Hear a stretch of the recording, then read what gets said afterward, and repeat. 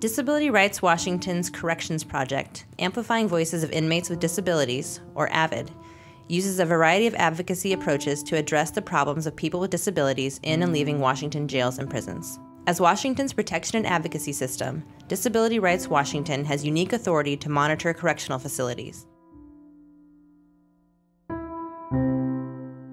Monitoring includes the ability to inspect, view, and photograph all areas of a facility that are used by residents or are accessible to residents. Disability Rights Washington can investigate potential abuse and neglect of inmates with disabilities, issue public reports, and engage in whatever advocacy is necessary to remedy problems.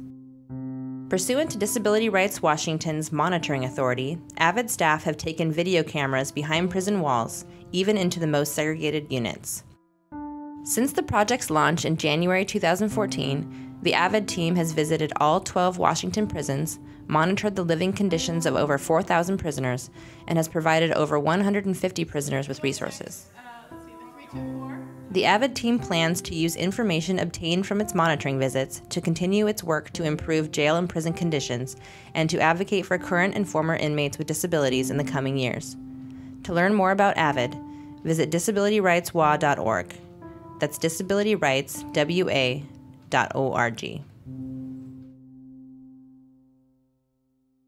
Copyright 2014, Disability Rights Washington.